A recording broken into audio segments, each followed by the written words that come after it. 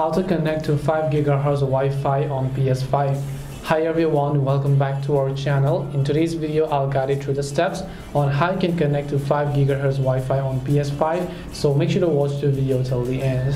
If you own a PS5, you know that whenever you go to the settings option over here, and then whenever you go to network, and then you go to settings, go to setup internet connection, you can only see 2.4. So where is your 5G or your 5 GHz Wi-Fi network?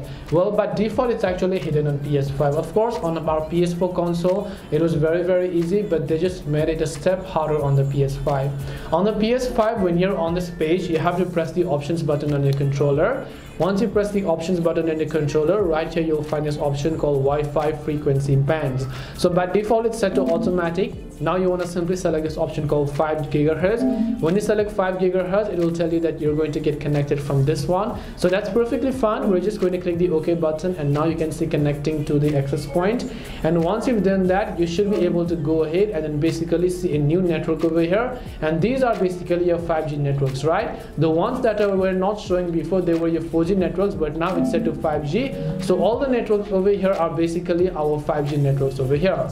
Now if this doesn't work, another way that I recommend you do is to simply set up manually by simply going ahead and then connecting a LAN cable.